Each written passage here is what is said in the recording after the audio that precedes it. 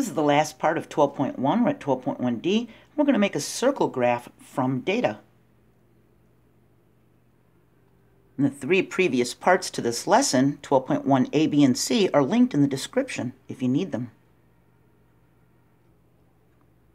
A circle graph compares data that are parts of a whole unit. When we make a circle graph, we find the measure of each central angle. A central angle is an angle whose vertex is the center of the circle. So this blue area here is a central angle.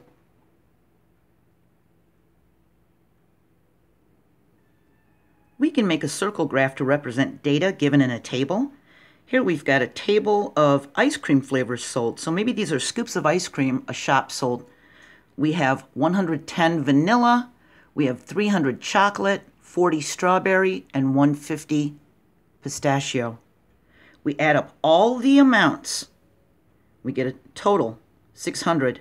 That's going to be our whole. We write each part as a fraction of the whole. So vanilla is 110 over 600. Chocolate is 300 over 600. Strawberry is 40 over 600. Pistachio is 150 over 600.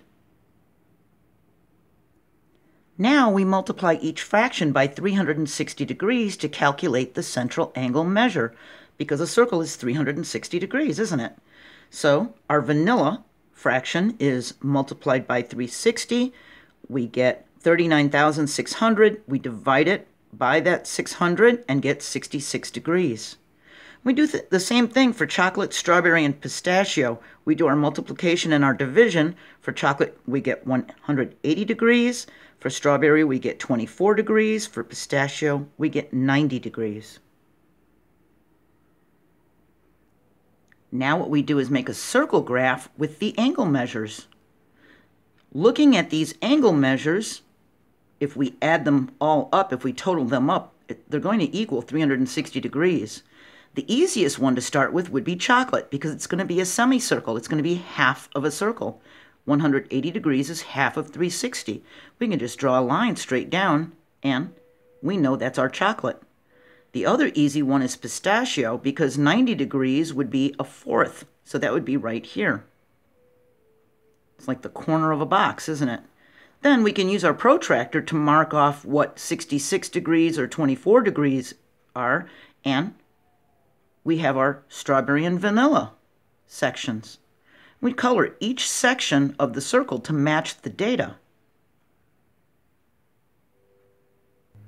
So real quick recap, we look at the information from the table, we total them up to get a whole amount, we write that information from each separate one over the total, the whole, we get a fraction, we multiply each fraction by the 360 degrees of a circle, and we do our little division, and we get the degrees of the central angle that is going to represent that piece of data.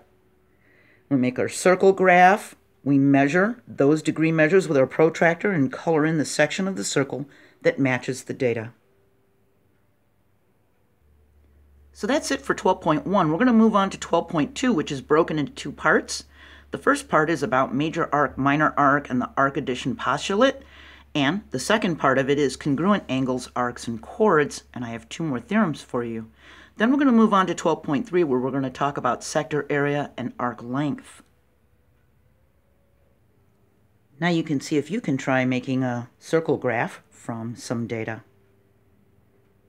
Keep trying. I hope you're doing well. I hope you have a great day, and I'll see you next lesson. Bye.